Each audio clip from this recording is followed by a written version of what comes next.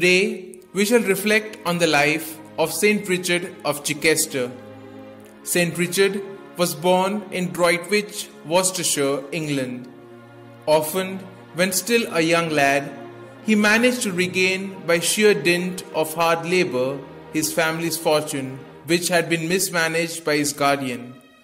Then turning over everything to his brother Robert, he went on to obtain for himself an excellent education at Oxford, Paris and Bologna.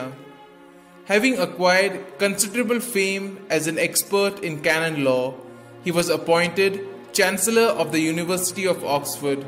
Known equally for the sanctity of his life, he was soon after made Archdiocesan Chancellor at Canterbury, where he became an intimate friend of Edmund Rich, Archbishop of Canterbury. He accompanied the Archbishop into exile in France when this became necessary due to the interference of King Henry III in the filling of vacant sees. In 1244, Richard, by then a priest, was chosen Bishop of Chichester in preference to the king's nominee, a court favourite, and he received his consecration at Lyons at the hands of Innocent IV on the 5th of March 1245. However, with Henry III refusing to let Richard take charge of his see, the matter was resolved in the latter's favour when the king was finally threatened with excommunication.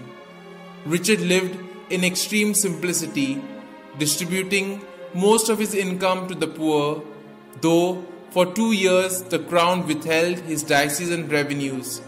He did much to raise the calibre of his clergy by issuing a set of statutes to regulate their life and work, even insisting upon every priest in his diocese having a copy of the same and carrying it along to the synods. He died on the 3rd of April 1253 and was canonized by Pope Urban IV at Viterbo on the 20th of Jan 1262.